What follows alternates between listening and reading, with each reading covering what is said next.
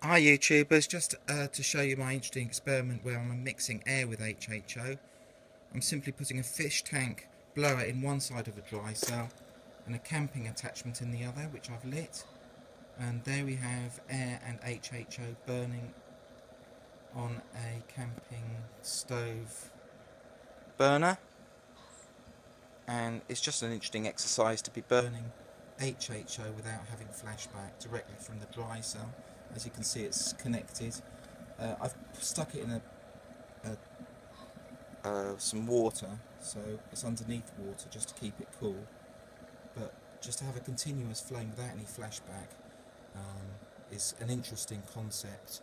I know people have been working on the idea of having flames from HHO, and so there we have it, very simple setup using a 200-watt power supply, which is running at maximum at the moment.